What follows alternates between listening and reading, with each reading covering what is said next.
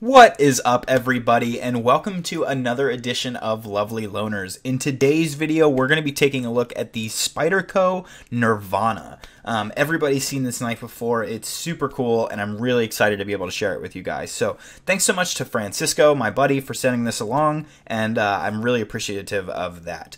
Let's go ahead and line this thing up next to the PM2, and we'll get a good feel here for the overall size. Both of these knives have beautiful non-factory mirror edges. And you can see here that the Nirvana does have some length on the PM2. It is a substantial knife. It is just about the same thickness,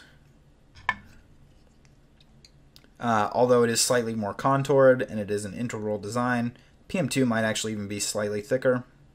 They have similar thickness to their blade stock at the thickest points, though the PM2 thins out much sooner towards the front than the Nirvana does.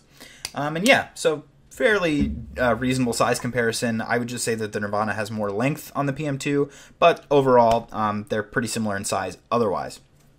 So let's go ahead and jump into the features and flaws on this knife. The first thing that I want to talk about are the mods from the owner. So talking to Francisco, he did take a Scotch-Brite pad to the blade. He says that it came with like a bead blast sort of acid wash finish that he didn't really like. So there is a light Scotch-Brite finish to this blade. I think it looks just fine. And then the edge is not original either. It's a beautiful mirror polish edge. And finally, it does have an aftermarket clip from Rip's Garage Tech. That is, of course, I don't know why I had to open the PM2 for this. That is, of course, the same place that I got my aftermarket PM2 clip from. Definitely check him out for Spyderco clips, and I don't remember if he does other brands as well, but Rip's Garage Tech, you can follow him on Instagram here, and go check that out if you're looking for an aftermarket clip. All right, cool. So this is an integral, and it has some pretty serious tolerances, but this one is off center. It does not make contact with the edge, but I was a little bit bummed about that. Not something that's super crazy, but like I said in the video on this Tegral, the centering's dead on this one. Of course, it's a much more expensive knife. Well, I guess not the production version, actually, come to think of it. But yeah, so this one in particular, slightly off center. Who knows? That's probably not true on every single Nirvana, but it's definitely pushing its luck with its close tolerances. And excuse me, and I have a great appreciation for any integral knife. It's just incredibly difficult to make, and beyond that, it's even more difficult to perfect. So I'm definitely appreciative of the quality and of the difficulty that it takes to make a high tolerance integral knife. So that's pretty sweet. I do have to say though that the ergonomics on this knife don't make a lot of sense. There's this cutout here that's kind of contoured.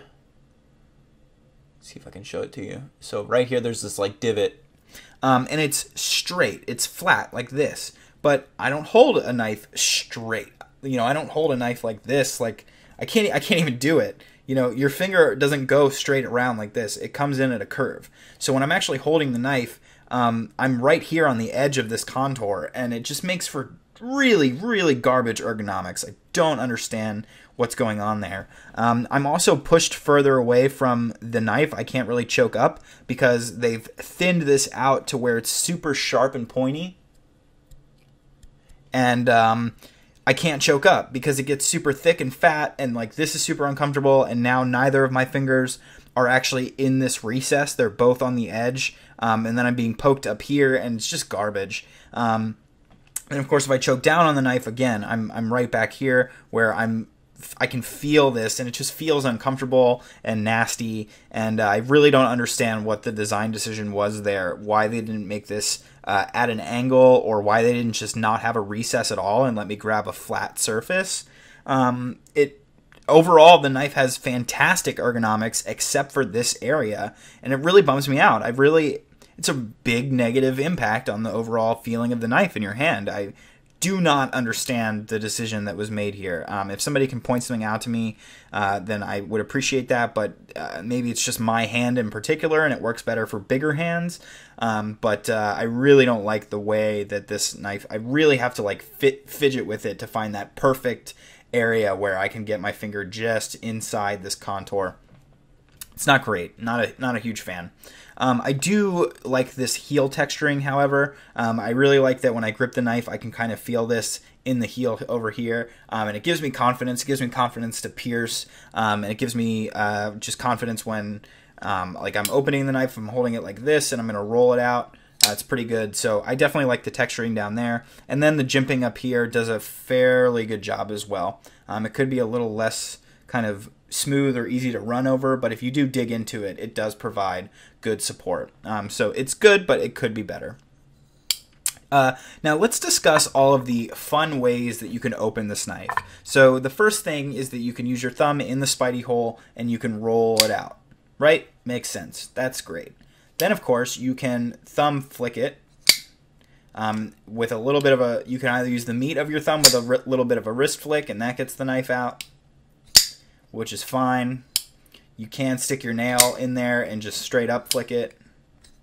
Having some trouble with that right now. And then, of course, you can even Gavco flick it, although it's a little difficult with the Spidey hole. You have to make sure that your nail exits the hole at the right time. You can see it's pretty easy to get too far in there, and then you just get caught.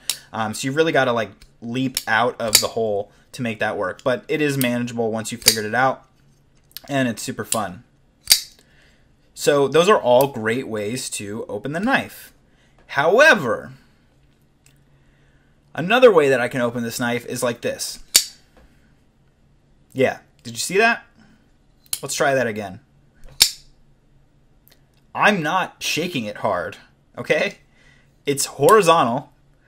My you guys can't see, but my elbow is resting on the armrest of my chair. So this is only wrist. This is all wrist. My whole arm is not moving. My elbow is connected to the armrest of a chair, and that's just wrist flick. I think that is bullshit. A detent should not be so light that a knife can just fall out like that. I'm super disappointed in the fact that this knife is so easy to accidentally deploy. Now, I understand if I take a flipper and I stand up and I do this with it, I don't want to bang this blade in anything, so I'm going to hold the blade. But if I stand up and I get my hand out of the way of the blade and I do this, right, like with my whole arm and with as much force as I possibly can, and the knife deploys, that's super normal, right? Like I would say probably 60 to 70% of frame lock flippers like will do that if you really try, like super aggressive with your whole arm. That said, I've never ever come across a knife where I just accidentally open the knife by like basically moving it. Like I could turn really fast and turn back, and I feel like I would.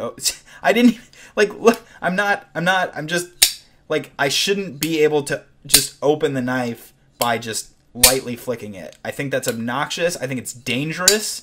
In fact, the way that I discovered that the knife opens that easily was by accident. I literally just moved my hand too fast and it flew open and I almost dropped it and like sliced my leg open. Like it is so not okay, so inappropriate. I do not understand. I don't know if it's just this one. The scary part about doing reviews and the really hard part about doing reviews, especially with production knives, is that you're only testing one out of 20,000 that are out there, right? So it's completely unfair to make a hardcore judgment about a knife having only tried one example. But I would love to hear in the comments down below from other Nirvana owners if your knife opens that easily, because it's a safety concern. Like I'm like genuinely concerned about carrying this knife with me. I mean, you know, if I pull it out of my pocket too fast, or like if I go to hand it to somebody, like I mean, I would literally hand somebody a knife like this, like, hey,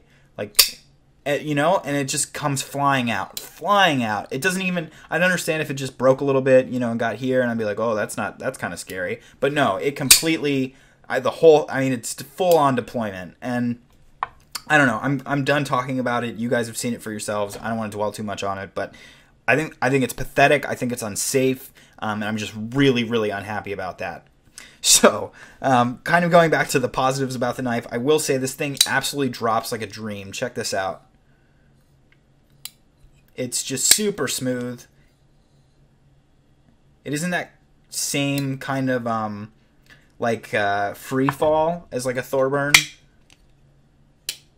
right? It's not quite like that, but it doesn't need to be. I actually prefer this, or sorry, I appreciate this for different reasons than I appreciate a Thorburn. I like that it doesn't completely free fall, but it is incredibly smooth. You can see even the slightest movements cause the blade to move, and I don't know, there's something about the smoothness of this that even though I have to shake it a little bit, it's just fun. It's fun to help it drop close. It's fun to do this, what I'm doing right now on camera. It's enjoyable. I really like it. I like how smooth the knife is. I really appreciate it. Next up, I will talk about the pattern here. I really like it. I like that you can kind of feel it with your nail. I like that it's really shiny in the pattern, and then it's got this really heavy, tumbled, bead blasted finish on the flat areas. I just think it's overall a very tasteful design. I like that it kind of carries over through the integral structure of the knife. I think that's a really fun way to accent the fact that it's an integral knife. And even though that's a matter of personal opinion, I really appreciate the overall design and just kind of aesthetics of the knife. I think it's very beautiful. I think they did a very good job. Now, I will say with the blade, I can understand why people get the regrind.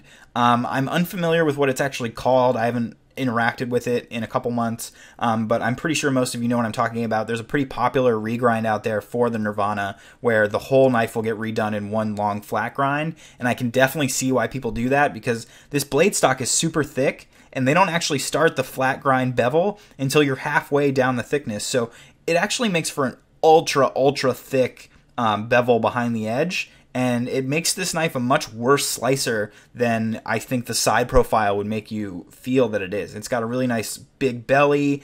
It's a really good drop point shape. This is actually not a drop point, but it's just got a really good shape overall, and you would think it would make a great slicer. And because they have these contoured edges up here in the swedge, it makes it look, when you look like this, that it's not that bad, but really this is super thick. The best way to tell is by looking at the Spidey hole, how thick it is right here in the center, and they really don't give themselves a lot of room to come up in the bevel. So definitely understand the reasoning behind the regrind there, and I would say, that if you're gonna get a Nirvana, I would recommend having that regrind planned for pretty immediate, getting that done pretty immediately. So that's it for this one, guys. This knife was really ruined for me when I figured out it could be so easily misdeployed. Maybe that's not as big of a deal to you guys. I'm sure there's a few people watching this video rolling their eyes saying, get over it, bro. But for me, compared, again, just when you have so much to choose from on the market, it's really worthwhile, I think, to go after the best thing that you can at any given price point. And this knife is just a total safety concern for me. I would not want to bring this to work. I would never want to hand this to somebody that's not familiar with knives. I would never want to pull this out of my pocket too fast.